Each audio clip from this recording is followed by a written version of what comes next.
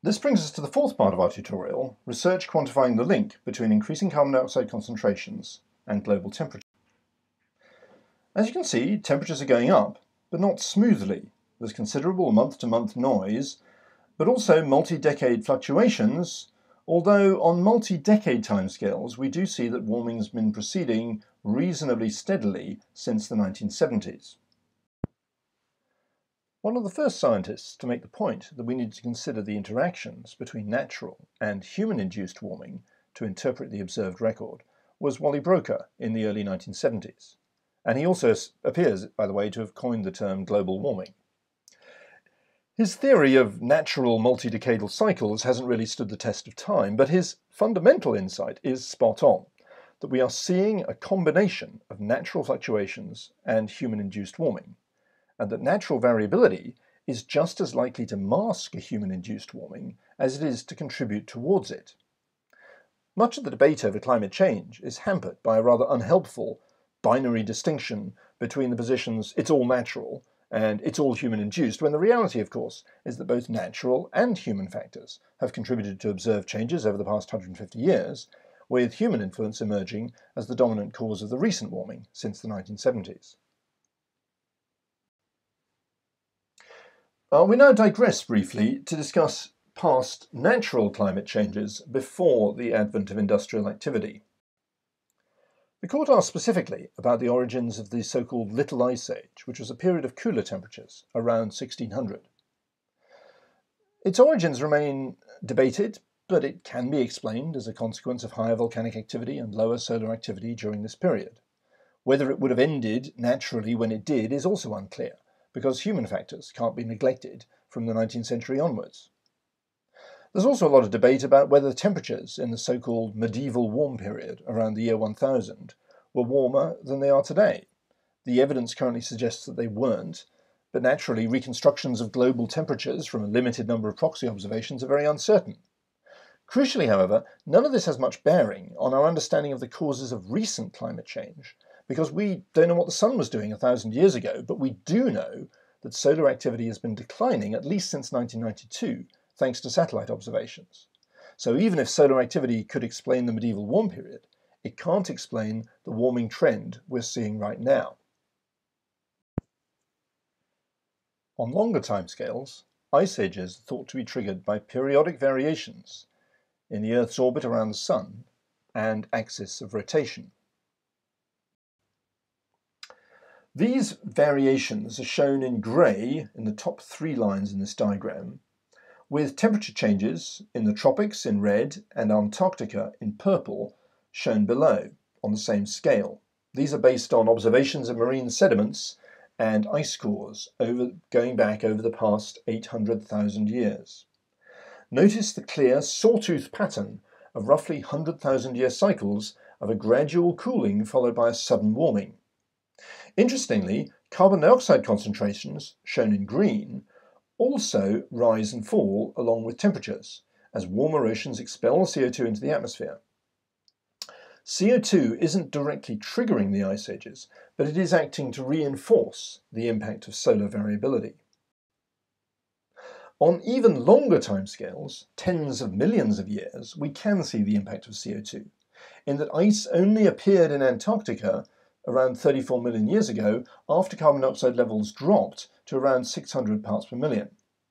So low carbon dioxide levels appear to be a necessary condition for ice ages to occur, but other factors are needed to set them off.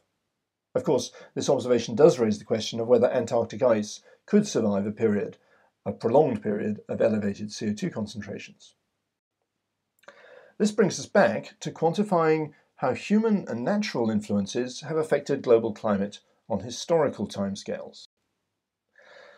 This graph shows the key factors affecting climate over the past century in terms of their impact on the global energy balance.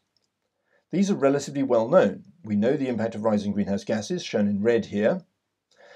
We know the impact of volcanoes, shown in green, these cooling spikes. We certainly know when the volcanoes occurred, although the size of the spikes, in the pre-satellite era at least, is uncertain. We also know that the power output of the sun has gone up and down slightly over this period as well. We know the climate system conserves energy, so it doesn't respond instantly to these cooling spikes, but it smooths them out a bit. This is the only piece of additional information we need to assess the contributions of these different drivers to the observed global temperature record. We begin by trying to explain the observed record with natural factors alone. This is a kind of what-if exercise. What if CO2 has no impact on global temperature? Can we explain the record? The blue line shows the best fit to observe temperatures since 1900, allowing any amount of amplification of the responses to low and high frequency components of solar variability and to volcanic activity. Getting even this level of fit required me to scale up the response to low frequency solar variations by more than a factor of 10. Many would find that already physically implausible, but the Sun climate research community has various theories about how such an amplification might occur. Crucially, however, solar activity appears to have declined since the continuous satellite record began in 1992, so it cannot explain the recent warming. So the fit's not very good, and it's not just that there's an unexplained trend, but that that trend kicks off around 1970, precisely when the combined warming response to human influence was expected to take off. So the scientific response is to follow the data and allow some contribution of human influence to observe temperatures. What we do, which may seem somewhat perverse, but it's the way hypothesis testing works, is we pretend we're completely ignorant of how large the contribution from human influence might be, and start by assuming CO2 emissions to date have caused, for example, only 1/10 of a degree of warming. This improves the agreement slightly, but not much. So we go up to 2/10, 3. Notice how total human-induced warming is somewhat higher than CO2-induced warming because of the well-understood additional contributions of methane and other forms of pollution. 4, 5, 6, 7. Now it starts to look like we've got a reasonable explanation of the observed warming, still with some contribution from natural factors, but most of the warming due to human activity. If we go up to 8, 9, or a whole degree of CO2-induced warming to date, that appears to be too much. We're now seeing that purple line there way above the observed temperatures over the recent decades. So we reduce it again, and we end up with the best fit with no unexplained residuals suspiciously resembling the expected response to human-induced warming, with about 0.8 degrees of carbon dioxide-induced warming to date. In doing this, I've assumed the climate response to other forms of pollution, like methane, ozones, and aerosols, varies along with the response of CO2. I could relax that assumption, but that would take longer and it doesn't change the overall point. This exercise was to explain how we quantify the influence of human activity on global climate. We don't rely on models to tell us how large this influence might be, but we estimate it from the data. And we start off with the null hypothesis that human influence is negligible. Of course, actual attribution studies, starting from the work of Ben Santer, Gabriel Hagel, and Klaus Hasselmann in the mid-1990s, have used much more than just global average temperature, but this simple demonstration is the principle of what they were doing. There's also more to explain in how we assign an uncertainty to this assessment. But uncertainty cuts both ways. 0.8 of a degree of warming due to CO2 could be an overestimate, but it could equally be an underestimate.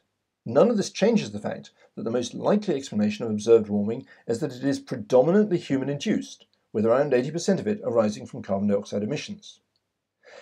Even in 1990, the IPCC first assessment report concluded the observed increase could be largely due to this natural variability. Alternatively, this natural variability and other human factors could have offset a still larger human-induced greenhouse warming. It's very important to read both halves of that sentence. Even back then, scientists were giving equal weight to the possibility that greenhouse warming was actually larger than total observed warming, as to the possibility that it was smaller. So we don't actually need complicated climate models to conclude that carbon dioxide is the dominant cause of the observed warming. Complex models, however, confirm this conclusion. This graph shows the latest generation of climate models used by the Intergovernmental Panel on Climate Change, sampled in the same way that observations are sampled, and this shows they're essentially indistinguishable from the observed warming, if driven with a combination of natural factors and rising greenhouse gases, that's shown in yellow and orange, but completely inconsistent with the observed warming if the impact of rising greenhouse gases is left out, that's shown in blue. The importance of sampling both models and observations in the same way was actually only recognised quite recently. So some of the figures in the most recent IPCC assessment are rather misleading because they suggest a systematic warm bias in these models in recent years. So the past 20 years have seen a progressive increase in our confidence in rejecting the null hypothesis of a zero or small human influence on global climate. But throughout that time, the conclusion of the IPCC's first assessment report back in 1990, that natural factors could just as likely to be counteracting a human-induced warming, i.e. masking a greater warming than observed, as they are to be acting to reinforce human-induced warming, that conclusion has not changed. This is important because from the perspective of a risk assessment, the question of what level of confidence we can reject the null hypothesis of no human influence on climate is rather moot, when our best estimate is that all of the observed warming is due to human influence. As a scientist who's worked on the attribution chapters of IPCC ever since the 1990s, I'm often teased by colleagues for obsessing over questions that don't really tell us anything new. In effect, they just confirm what Charney had good reason to suspect back in 1979.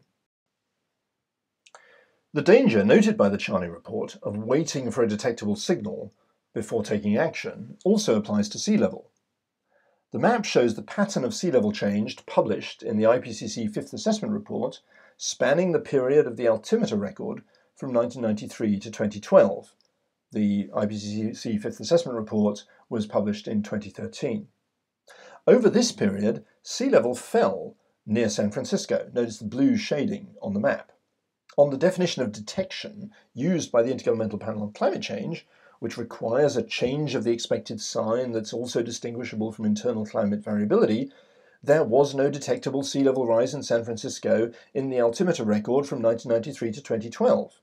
But if we look at the top left panel from exactly the same IPCC figure, comparing tide gauge records since 1950, shown in grey, with the global average sea level shown in red, it's clear that the lack of a rise over the 1993 to 2012 period is due to natural variability. The IPCC noted this fact in their figure caption, and that the internal variability over that short period was masking the longer-term trend of rising sea level, with sea level in San Francisco rising along with the global average. Confirmation of this is provided by the altimeter record since 2012, and this shows a much more uniform pattern of rise over the full 1993 to 2018 period, including the US West Coast. The final part of our tutorial turns to a more recent insight, which is the permanent, cumulative impact of carbon dioxide emissions on climate. Charney, Nordhaus and others all agreed in the 1970s it was necessary to reduce emissions to control the global temperature rise. But it only became apparent in the 2000s just how far they had to be reduced.